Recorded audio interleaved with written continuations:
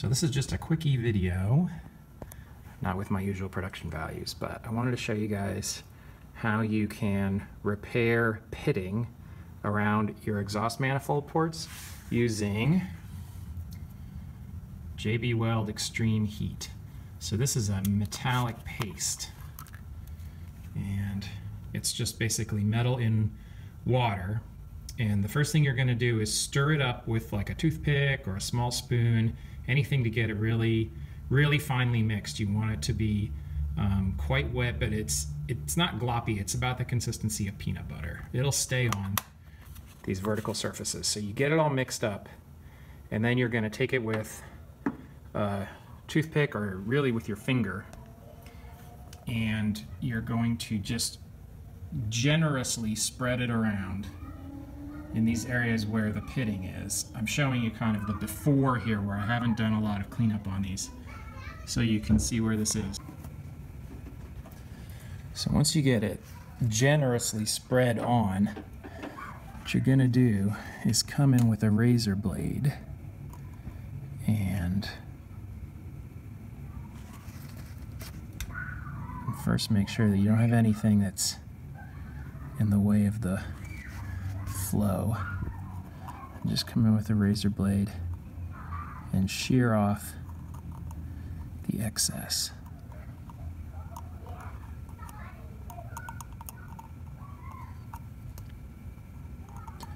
And what you're doing is you're allowing the paste to fill the pits in the cast iron. And you can also use a toothpick to get it away from the gasket there. Alright, so I've let the ExtremeHeat cure for about 24 hours. And when you do that, it'll look like this. And what you can do then on this is come in with some sandpaper and a sanding block. It doesn't have to be much, just like 1200 grit, like something really fine, and come over it with a sanding block and just get it really smooth around here. And then just come in with you know, a damp rag and take off the excess. And once you do that, it'll look like this basically. You can see where this is, it's just left the bits that are filling in the pitting, and that's really what you want. And you can always come back, use your, take your finger, make sure you don't feel any high spots. You can always come back and sand a little more. But yeah, use a really high, really fine grit, because it'll come right off. It doesn't have any kind of structure of its own. It'll come right off and leave the steel, but just be careful you don't get the paint too.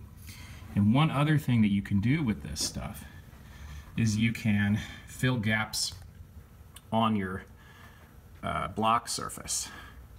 So for example, you can see I've used it right here where this coolant passage had kind of eroded away.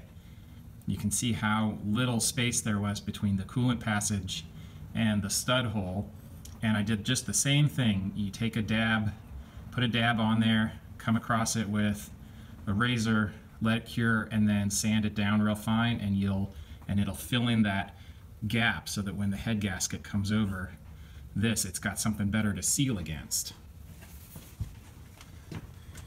And you can also see right here where there's this depression in the block that gets created by exhaust gases or other kinds of gases getting trapped here, where there's the void in the head. You can take a glob of that ExtremeHeat, put it here, use your finger to just smear it into this cavity, and then come across it with the razor blade, and it'll just take it off really nice and level. And you let it dry and sand it down. And I've put a precision straight edge on this, and this is now absolutely flat. I used to be able to get 0.04 feeler gauge under this, and now I can't. So that's a really great use for it. Also, if you have, any of these little tiny cavities here on the edge that could contribute to leaks, you can just put a little dab in here, come across it with the razor blade, sand it down. That's all there is to it. It's real easy. Thank you to Brent Terry of B. Terry Vintage Automotive for cluing me into this technique.